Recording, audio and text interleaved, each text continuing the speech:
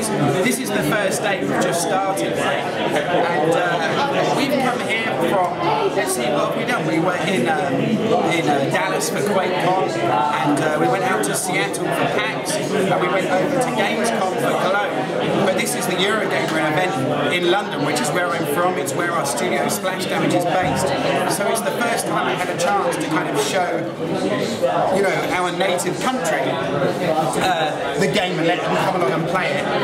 We opened this morning at about 9:30, and the queues are already at sort of 2-3 hours. So it's a bit frustrating, I imagine, for people that really want to play the game. And you know, we're doing our best to get people through as quickly as possible, but it is looking really, really good. Brink looks amazing. With the upper class and the lower class in the art, and sort of favela thing going on. What's sort of happening with the middle class? Well, basically, what happened is in the kind of fiction of the games world, around now, this you know, new facility called the Ark is built just off of the coast of San Francisco, and it's built really with a kind of green and sustainable vision of what floating cities could mean for the kind of future of habitation and academia and commercial research and everything else. But it goes through a kind of, you know, really difficult period, starting out, you know, funded by billionaire philanthropists, but running short of money and now needing to kind of repurpose itself. So they have this huge founders tower in the centre area where the founders live, and you know, they go through that same thing you'd expect, trying to sell apartments, trying to set up things as a kind of holiday destination with celebrities flying in and out and having photo opportunities at this 10-star hotel. But they realise that if they tow it out into the middle of the Pacific, then they can start to get work from huge corporations that want to conduct research in international waters, which of course is a very profitable pursuit for them. So it's towed into the middle of the Pacific, but what started as a microcosm now has to be starts to be built out. So you have the addition of things like solar farms, wind farms, algae processing units for food and so on. But around 2025, they suddenly lose contact with the rest of the Earth. There's no passing ships, no overhead flights, complete radio silence, and then refugees start to arrive in their thousands from nearby atolls that have been flooded. So the suspicion is that the rest of the Earth is underwater, that the rising Earth's oceans have happened very suddenly and taken everybody out, but there's no absolute or guaranteed confirmation of this. But this facility that was originally built to house 5,000 now has to house 50,000. So the logistics areas like the dockyard, where it later becomes a container city, starts out really just as this kind of fully roboticized facility where the original founders can store, you know, their sentimental and valuable belongings. But when it's repurposed for habitation over the subsequent 20 years, it really just kind of descends into squalor. These people live in horrific conditions where there are very limited resources, both, you know, food, water, no power, and certainly no sewage drainage, refuse collection and stuff. So they start to get quite frustrated because it seems to them that you have this mass of resources on the upper arc, you know, which for fictional terms you could call the North, but that's largely irrelevant in the absence of in the upper arc you have the original founders who have limited resources but are doing a pretty good job of managing them. So they have the appearance of still continuing to live their luxurious lifestyles, you know, visiting marinas and visiting the shopping centres and stuff like that, where things to the south are just going really bad. So a resistance starts up, and this resistance group really represent the refugees, and they're just fighting for a fairer distribution of resources on behalf of the refugees, and they don't see themselves as bad guys, but they're fighting against the security who represent the original founders. Now these security from the original founders don't see themselves as bad guys either. They're really just trying to manage resources. They believe they're maintaining law and order. But the greatest irony in this is that quite often the people fighting as security are the sons and daughters of refugees that are commuting to the north to take up these positions in these roles.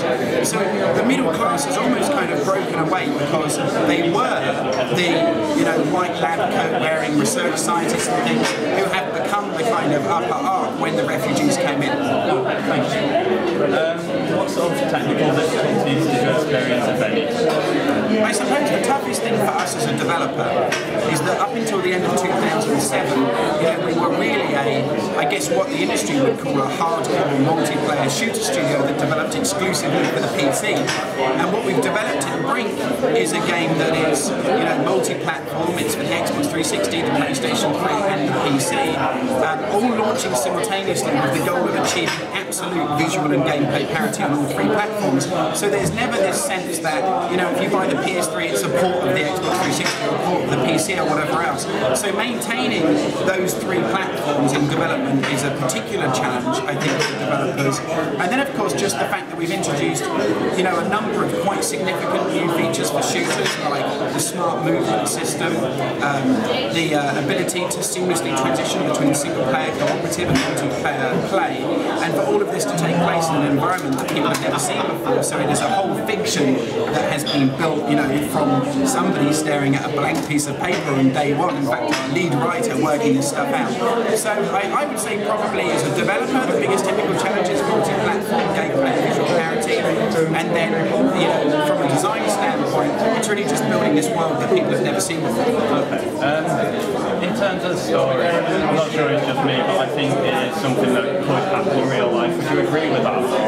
Well, there are certainly examples of seasteaders and floating cities and people trying to establish places that they can live which exist in international waters outside of the law of existing nations. So that's happening today. That's absolutely a reality. And then I think if you were to ask Richard Ham, our creative director, he would say it is simply the natural order of things. It is inevitable that humans will eventually find a reason for conflict. You personally, have you been interested in games in life, or what sort of sparked that? Well, back in the early 80s, I was really into gaming on the Spectrum and the Commodore 64, and I loved that. And then I went through a long period of being an IT guy, and I just became completely obsessed in the late 90s playing Quake Online. So I played a lot of Quake Team Fortress in a clan as the clan leader, winning tournaments back in 98 and 99. So that was really where my passion came from, playing in a clan and realising that buzz, that satisfaction you get from coordinated team play was just, for me personally, not something that could be bettered by any other gaming experience. When we launched Splash Damage, it was off the back of our work as mod makers, creating a mod called Quake 3 Fortress for Quake 3 Arena back in 2000, 2001.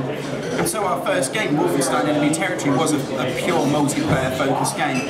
But my tastes have kind of evolved along with everybody else's over the course of the past decade, and I find myself more often than not sat on my sofa at home playing, Uncharted 2, Mass Effect 2, Fallout and games like that. So I still absolutely love the kind of hardcore multiplayer shooter environment, but I think we're more inspired to include more of a story in our games now, to have more of the narrative direction for the game, where before we were quite happy to just run around and capture flags and deathmatch.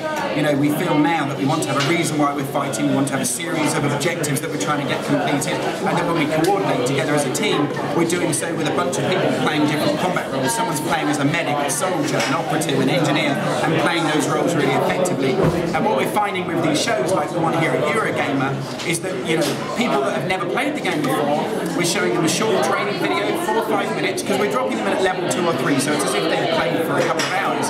They've watched this short training video and sit down and they're coordinating with a whole bunch of strangers to get really quite complex objectives completed and make progress through the game. And it's just a really great thing to see. What about after? Have you thought about sequels, expansions, or any other games? I mean, of course, we're always thinking about what we're going to be doing next, but generally speaking, our work is focused exclusively in full production on the game at the moment, the thing that we're working on. So right now we're around internally for Brink, and then once we start nearing the release date, we'll start making a more serious commitment to what we'll do next. Okay, thank you very much for that.